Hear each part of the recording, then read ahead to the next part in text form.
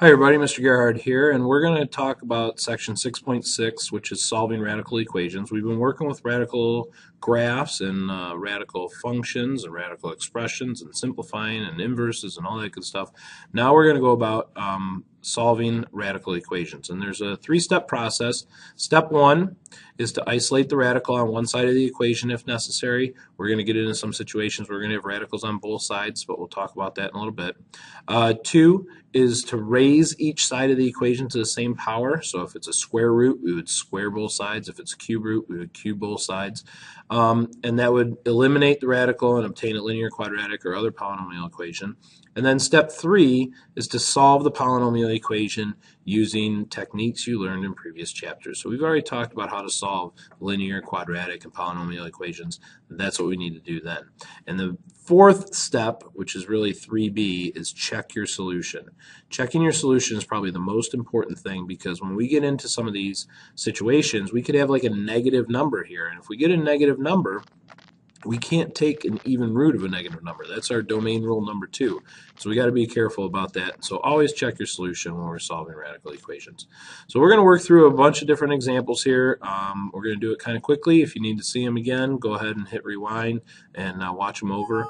Take notes if you can, and we'll go from there. Sorry about that message. So here we go. The first problem says the cube root of x minus 4 equals 0. So our first step is to get the radical by itself, which right here is the radical, the cube root of x. So I'm going to do that by adding 4 to both sides.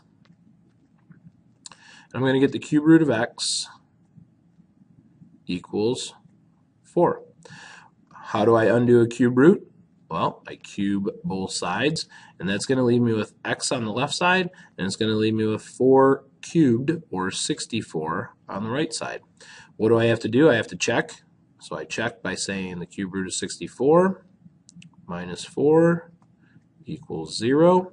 Well, the cube root of 64 is 4, and that would leave me with 4 minus 4 equals 0, and 0 equals 0. And so that checks out, and we're good to go. So x equals 64. That first problem is solved. See, not too bad. Let's try another one. Here we have 5 minus the fourth root of x equals 0. Now, since it's 5 minus the fourth root of x, I'm actually going to add the fourth root of x to both sides, just because I want to get it to be positive here on the right side. And that's going to leave me with 5 equals the fourth root of x. And then I'm going to raise both sides to the fourth power. 5 to the fourth power is 625, I believe, and x is equal to that. So if I plug it back in, I say 5 minus the fourth root of 625, and that's equal to 0. 5 minus 5 equals 0. 0 equals 0. And so we're good to go. And there's our answer, x equals 625. Let's move on to some other ones. Here's another problem that is a little bit different. You might say, well, wait a second, Mr. Garrett, I thought we were doing radical problems.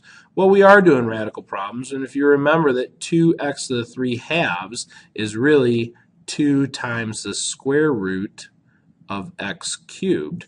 We can do that by putting it in a radical, but my suggestion is to get this part, the x to the 3 halves, by itself first. And if we do that, then we'll show you a little note, a little neat trick to get rid of the exponent. So the first thing we're going to do is we're going to divide both sides by 2, eliminating this 2 and getting that x to the 3 halves by itself. So we get x to the 3 halves here, and 250 divided by 2 is 125.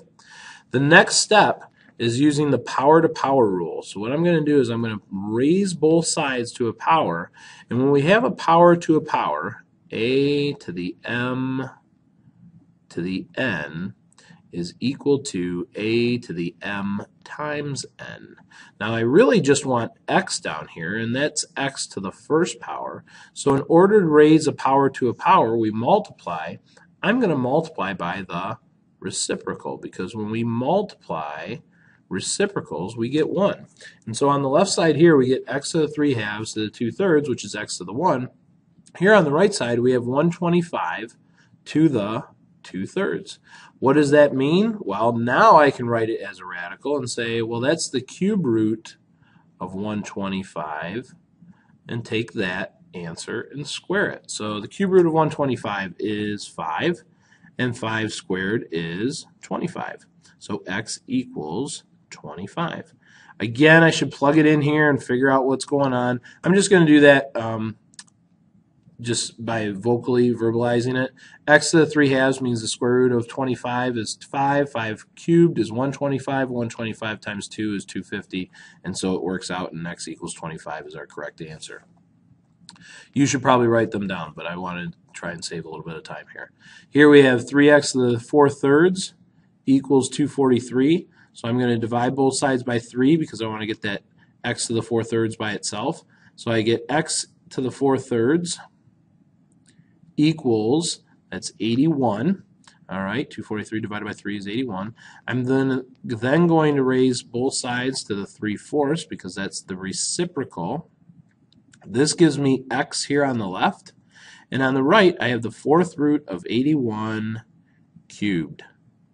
Well, the 4th root of 81, 81 is a perfect fourth, that's 3.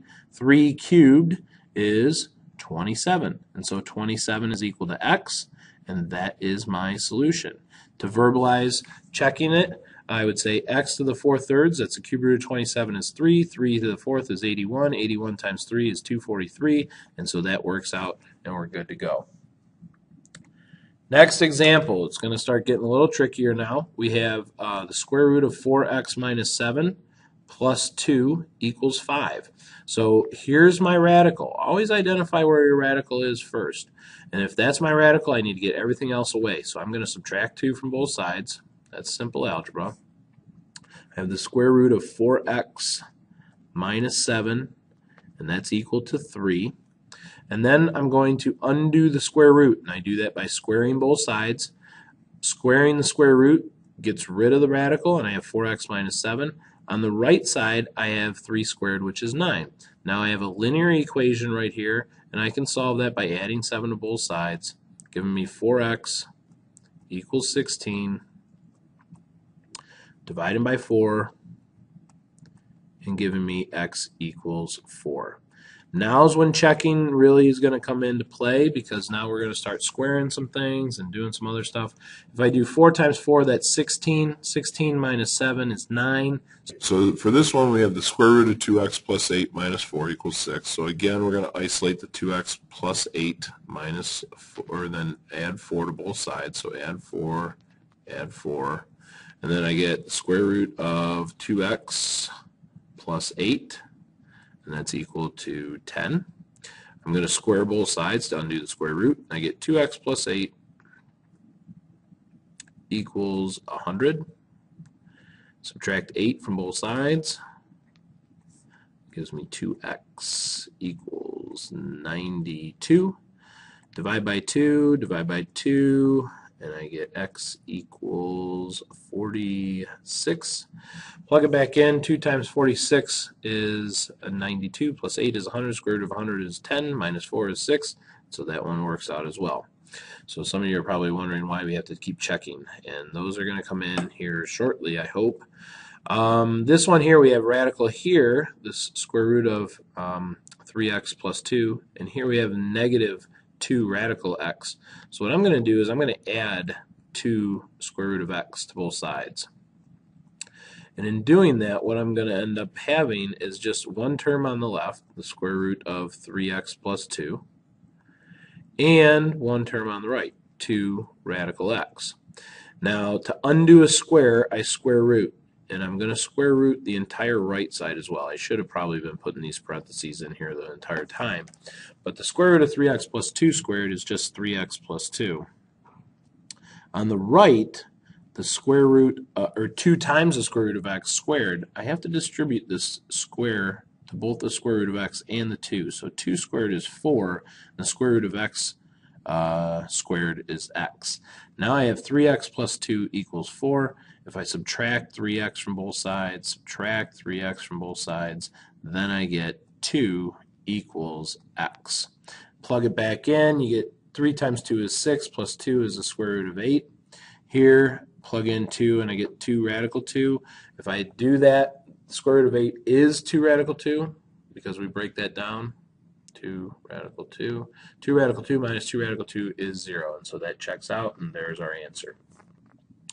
One more example like this. Again, let's add 3 square root of 2x to both sides. If I do that, that's going to give me one term on the left and one term on the right. If I were to square the left side right now, that would give me some crazy things, and it would not allow me to have the radicals disappear. So I don't want to have that happen. So I go ahead and I have the square root of 4x plus 28 on the left, and I have 3 square root of 2x on the right. Again, I'm going to square both sides to undo the square roots. When I square the left side, I get 4x plus 28. When I square the right side, I get 9 times 2x, because that square root of 2x squared just becomes 2x. And then I get 4x plus 28 equals 18x, because 9 times 2x is 18x. Subtract 4x from both sides,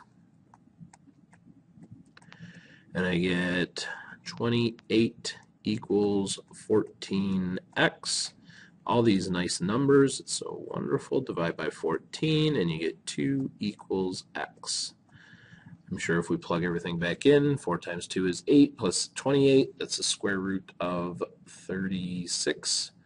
If I do this over here, I have 3 times 2 times 2, square root of 4, that's going to be 2, so I'd have 6. That's 6 minus 6 equals 0, so that works.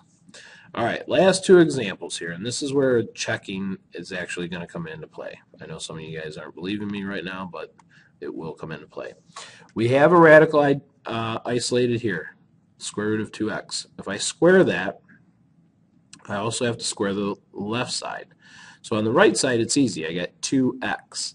Now, common mistake here, this is going to be bad, is to distribute this and get x squared minus 16. That is bad. You cannot do that. Okay? We can't distribute across addition or subtraction for exponents. What I can do is I can write it as x minus 4 times x minus 4. When I do this, I FOIL and I get x squared minus 4x minus 4x plus 16. Some of you guys are able to skip that step and just go straight to x squared minus 8x plus 16 equals 2x. I think this is an ACT question, actually. How do we solve now? Well, we got to set the equation equal to 0 because this is a quadratic. Subtract 2x, and we get x squared minus 10x plus 16 equals 0. How do you solve now? Well, we factor. Are there 2 numbers that multiply together to give me 16 and add together to give me negative 10? Of course there are. X minus 8 and x minus 2. X minus 8 and x minus 2 would multiply together to give us 16 and add together to give us negative 10. If I set those equal to 0, I'm going to get x equals 8, and I'm going to get x equals 2. This is where checking comes into play. So if I do 8 minus 4 equals the square root of 2 times 8. 8 minus 4 is 4. 2 times 8 is 16. Square root of 16 is 4. So 8 works. This is one solution. The other way is 2 minus 4. That's my other x value. Square root of 2 times 2. That's 2 minus 4 is negative 2. Let me erase that a little bit. 2 minus 4 is negative 2 equals the square root of 4. The square root of 4 is only 2. It's not negative 2. And so now this does not work. And so I put a big fat red X there. And this is an extraneous solution. And that happens from time to time. All right? So x equals 8 is our only solution. I'm going to roll through this last one very quickly because I know it's been a long video so far. I'm going to square both sides. That gives me x plus 2 times x plus 2 equals 2x plus 28. That's going to give me x squared plus 4x plus 4. I foiled, so if you need to, do first outer, inner, last. 2x plus 28. If I subtract 2x from both sides and subtract 28 from both sides, I'm going to get x squared plus 2x minus 24 equals 0. Now I'm looking for two numbers that multiply together to give me negative 24 and add together to give me 2. I'm going to go with x equals positive 6 and negative 4. That's going to give me x equals negative 6 and x equals 4. What do I have to do now? Well, I plug them back in, and if I plug in 4, all right, I would say, or if I plug in negative 6, I'll get negative 6 plus 2 equals the square root of 2 times negative 6 plus 28. That's negative 4 equals, let's see, that's negative 12 plus 28, the square root of 16. Negative 4 does not equal 4, and so this is an extraneous solution. Use the red pen just to make sure we don't count that. And then if I try 4, that one should work. That would give me 4 plus 2 equals square root of 2 times 4, which is 8, plus 28. So that's 6 equals the square root of 36, which is correct. And so that is my solution. Extraneous solution here, and that's why we don't use them. So I hope this helps, and I hope you learned something. Remember to isolate the radical, undo the radical by raising it to the exponent. That will do that, and then solve from there. So enjoy, and good luck.